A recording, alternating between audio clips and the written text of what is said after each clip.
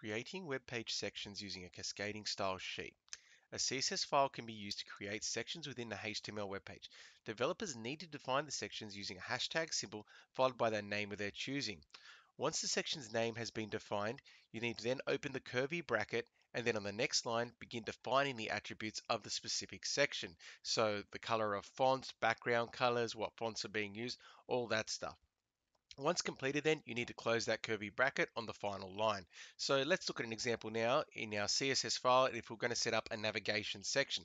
What I need to do first is do the hashtag navigation, and that's a name of my choosing. I can really call it anything I want, but it actually is something meaningful for what I want it to be.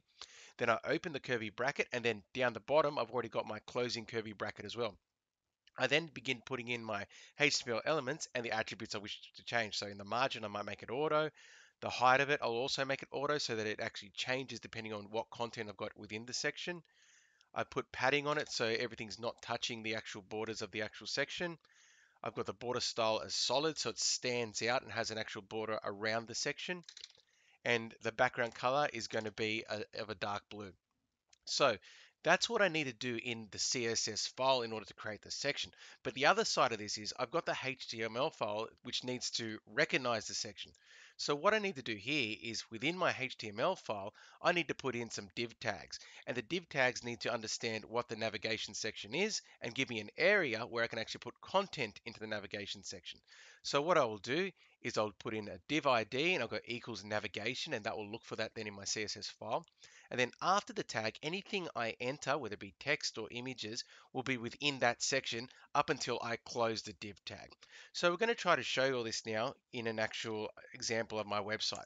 So here is my website here. And as you can see here, I don't really have any section for my navigation. So I'm going to look at it as we did in the actual example we just looked at there. I want to put in a navigation section underneath my header. So here are my two scripting pages. Over here is my HTML and on my right is my CSS. So the first thing I actually need to do is in my CSS, I need to actually create the section. So what I need to do first is create the navigation section. So hashtag navigation, open curly brackets, and you can see down here, I've closed the curly brackets. Now within this, I'm now going to talk about all the elements and attributes that I want to establish. So I'm going to set the margin to auto as I did before. Its width's going to be 80% so it doesn't touch both sides of the actual browser's window. The height's going to be auto so it changes depending on how much content is in the section.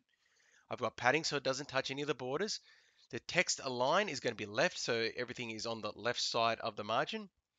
Okay, the font family is going to be Arial. The font style is going to be bold so it's a bit thicker.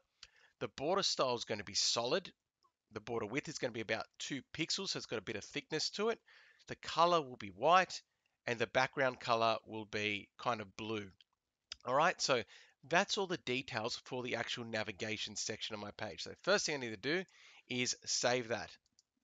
Now, the next thing I need to do is obviously enter the appropriate code into my HTML document so that it recognizes the section in the style sheet. So I'm going to go over now to my HTML document and I'm going to enter in the div codes to put in my navigation section. So div ID equals navigation and then I've closed the div.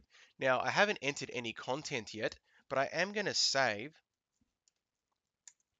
and let's refresh the page. Straight away, it recognizes that the borders, okay, that we established in the actual style sheet. So we've got no content in yet, but it knows that there's a border, there's a background color associated there, and then once I put in content, it'll start putting in that text formatting that we put in as well.